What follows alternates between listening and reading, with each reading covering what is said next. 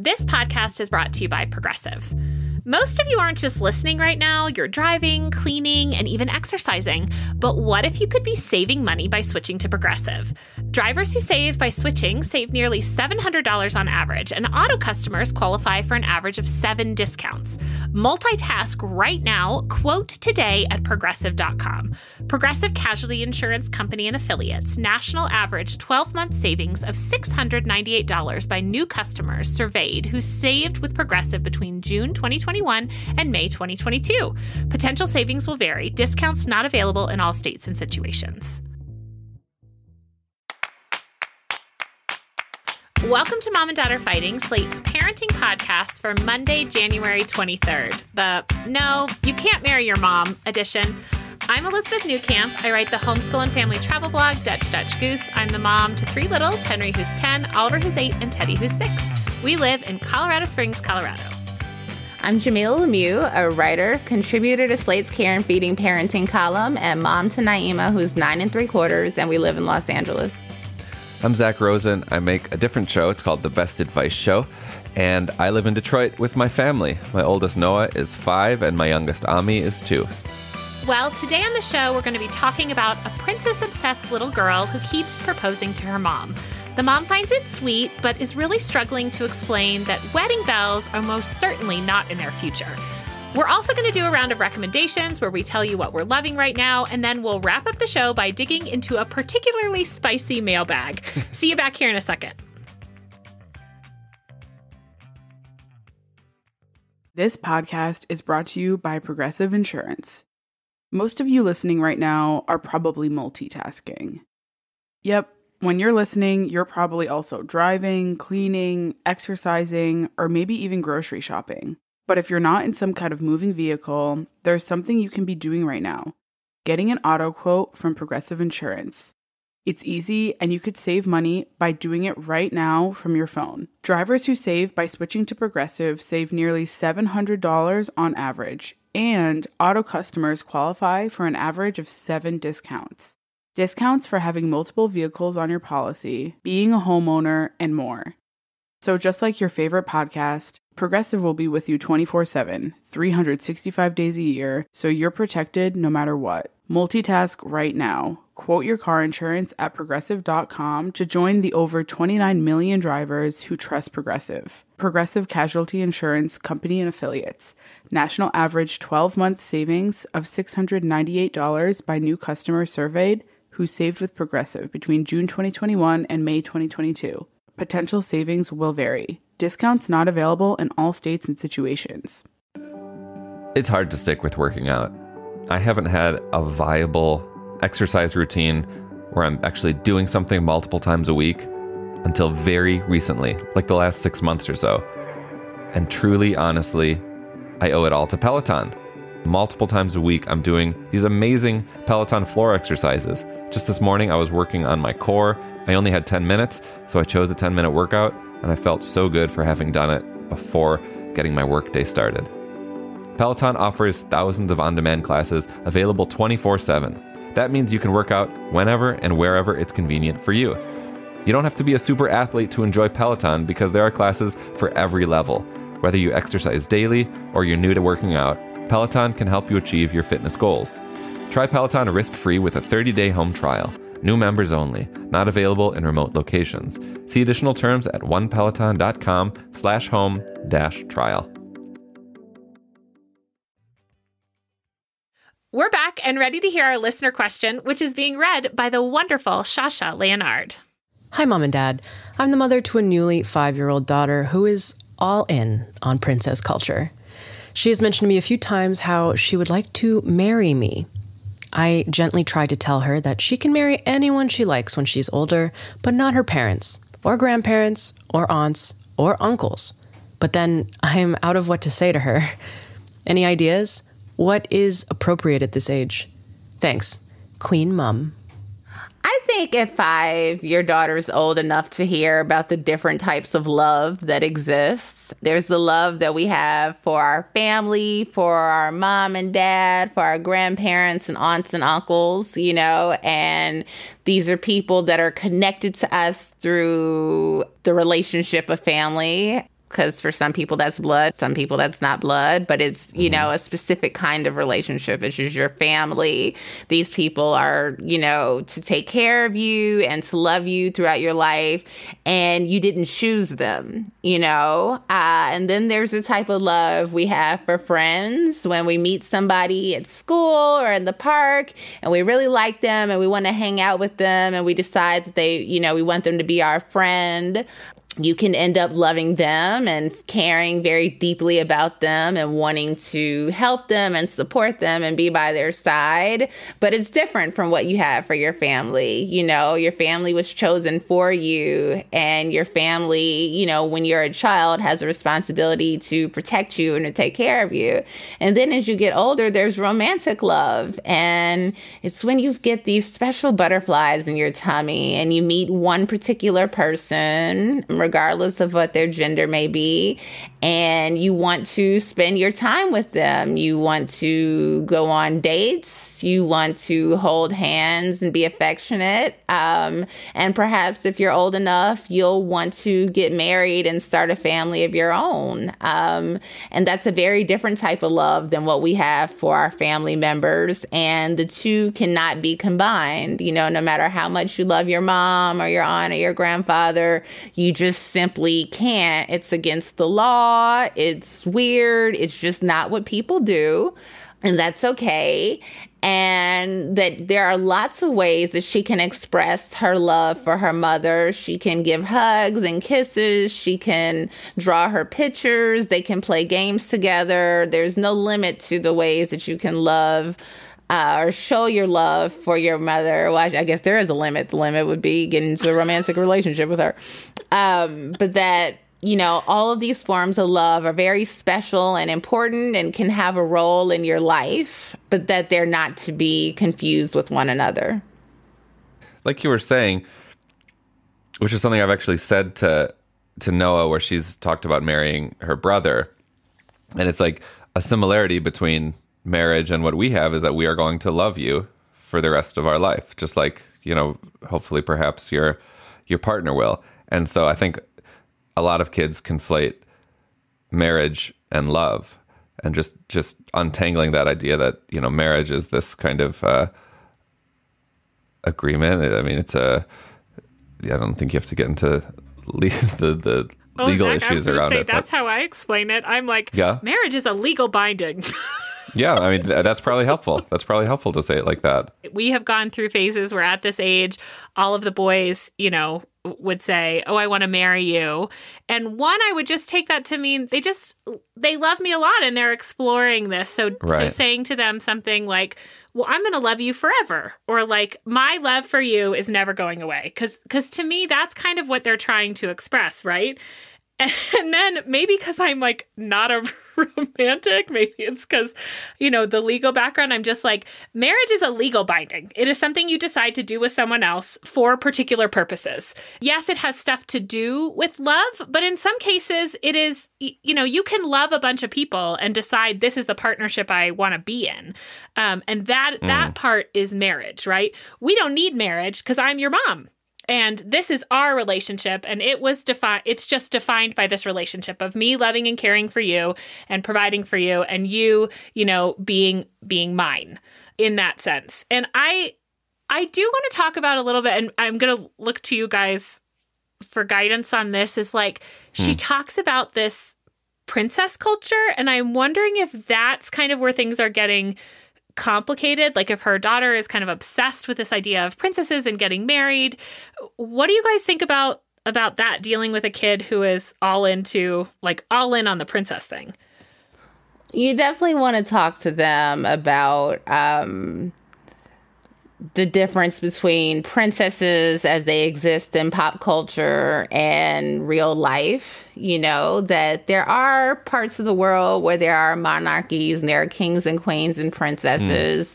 But even for them, life is generally very different than what you would see in a Disney movie. But that in some of our storybooks and movies, there's this idea of a handsome prince coming along and saving a woman or sweeping her off her feet and just giving her this life that's so magical.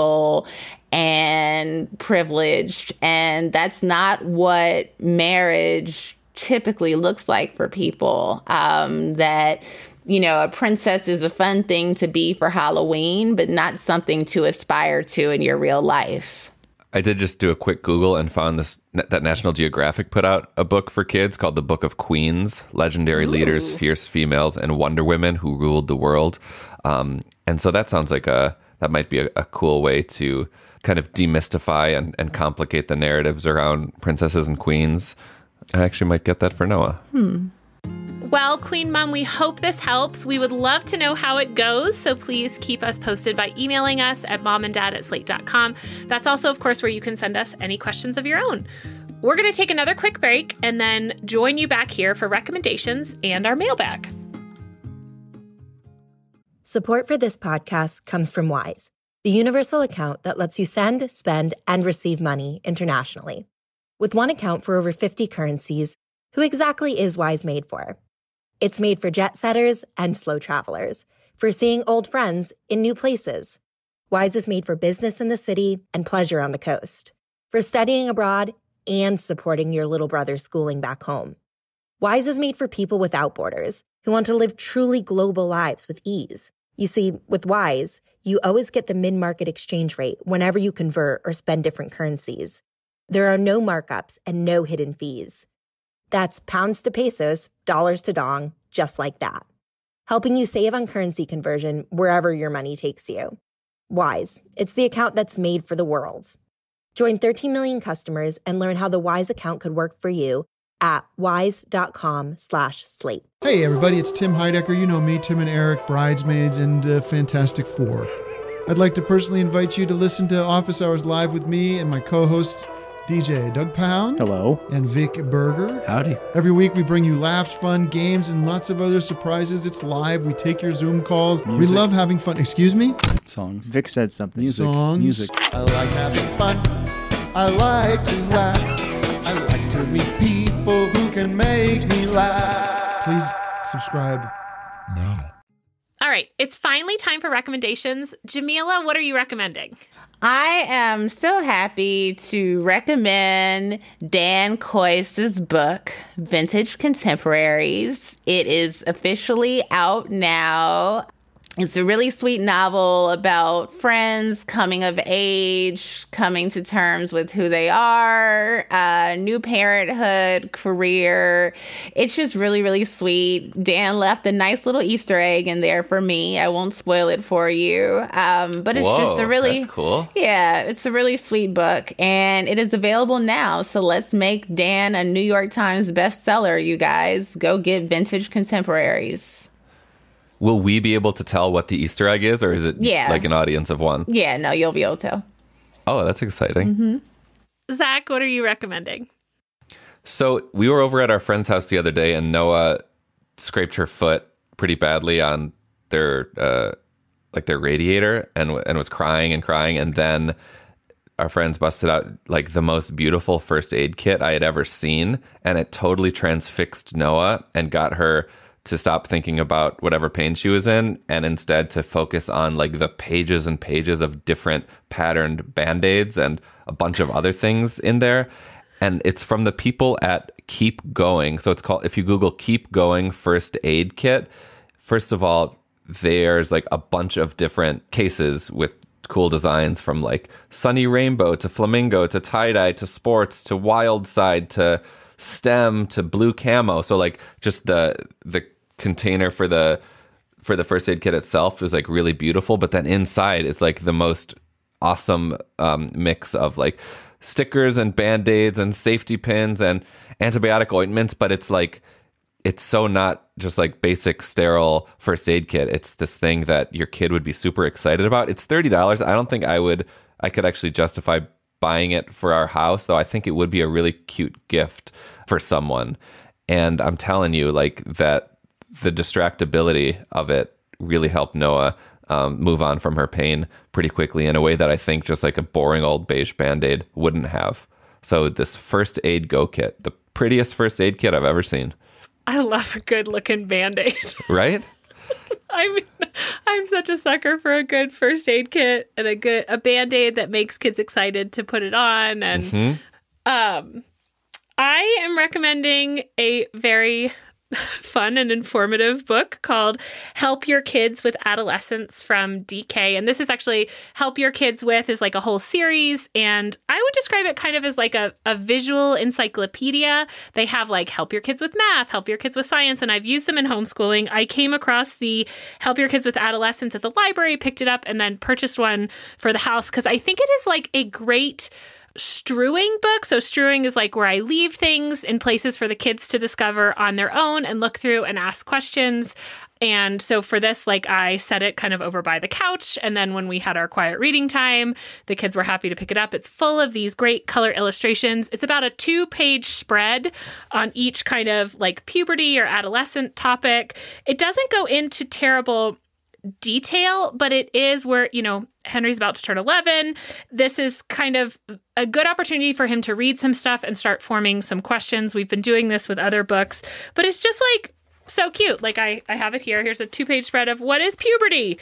And it kind of just explains some things. It has pages on everything from cyberbullying to money matters, stress. There's a page on eating disorders, just kind of giving them some of the words and language and things to look at. And Henry's had some really great questions. And I've learned a thing or two by the little diagrams and looking stuff up. So if you're looking for something to just kind of start that conversation or let your kid explore on their own, I'm really liking Help Your Kids with Adolescents. Sweet. Very cool. All right. Well, we're going to wrap up today with some amazing mailbag letters. So last week on Slate Plus, we were discussing trends that we'd like to see bite the dust in 2023. Zach, do you want to remind us what you wished was on the chopping block? I came out strong for the elimination of holiday cards. Not because I don't like them, but because it makes me feel insufficient as someone who just can't get their shit together to make a holiday card. I said it in jest, but I knew that I would probably get some pushback, and indeed we did, right? Like pretty soon after we posted the episode, we got some people defending. Yeah, like moments. I knew it had been posted because the inbox started to fill with some of you sent us your holiday cards to prove to us how cute. And they were very cute. They are, yes.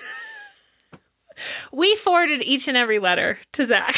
Yes. And I think you responded. I think he actually responded to everybody. I did. I really loved getting this feedback. But we wanted to share some of those letters with you. So here's what we've gotten in response. Happy holidays, whether you like it or not. That's right. My kids are 17 and 19, and we still send holiday cards.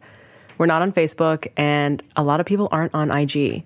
We always use a picture that no one's seen, and I don't know anyone who doesn't like getting mail.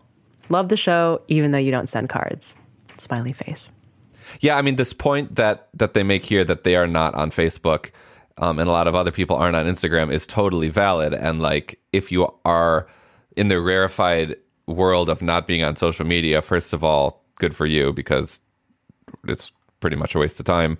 Then a holiday card is like a breath of fresh air and totally great because you haven't seen these kids or these families since last year in many cases. So in that context, I totally support that.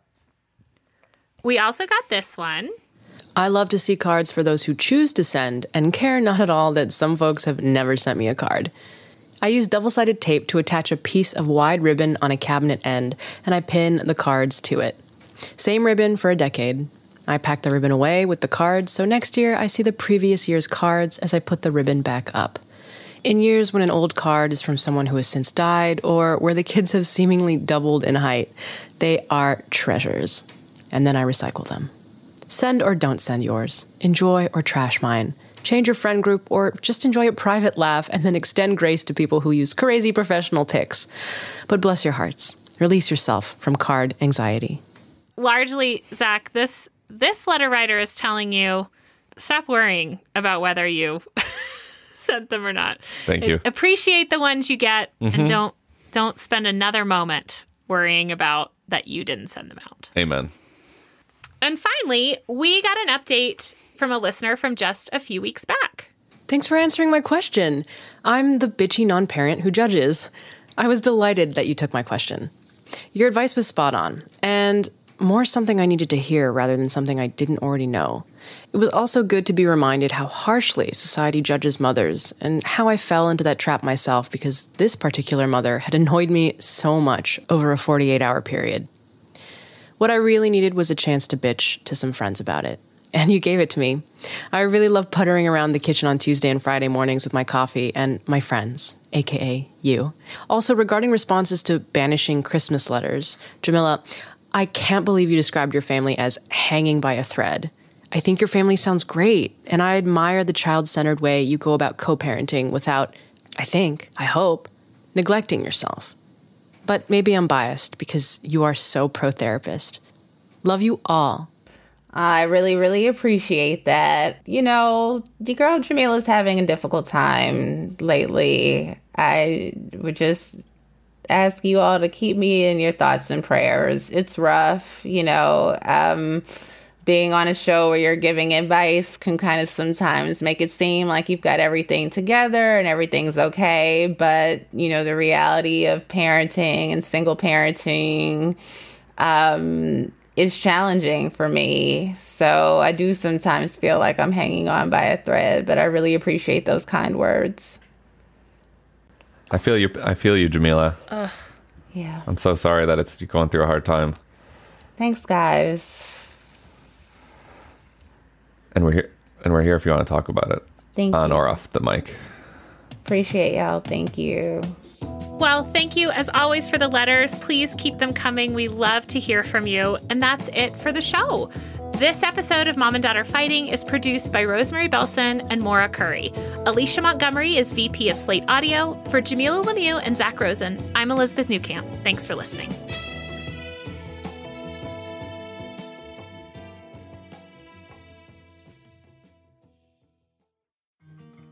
It's hard to stick with working out, but with a variety of products and classes, Peloton makes finding the motivation easy. Peloton has the best playlists and tons of different music genres.